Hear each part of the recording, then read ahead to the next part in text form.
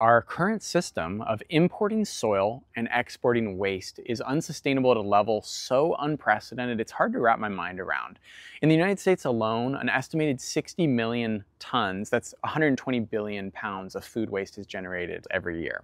An estimated 90 million tons of municipal yard waste is generated each year, which largely ends up in the landfills. So that's a combined 150 million tons or 300 billion pounds of waste, all coming from homes.